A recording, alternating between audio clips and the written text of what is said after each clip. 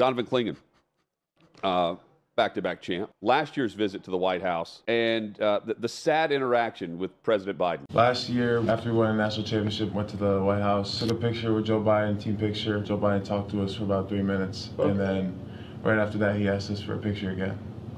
What did he say in that 3 minutes? Completely ignored Coach Hurley. Really couldn't understand what he was saying, and then he said, "All right, let's grab a picture." Do you think he knows basketball? Not much. Doesn't know much of anything right now, based on the brainwaves there. I just love the how nonchalant Donovan Clingan is about calling out the commander-in-chief. We took a picture, and then 3 minutes later, he asked to take the picture again. It's like, man. Yeah. President Biden getting some shade today from the national champs. Yeah, I mean, just being honest about it. Yeah. You know? And the thing is, man, it is unbelievable to me where we are on the presidential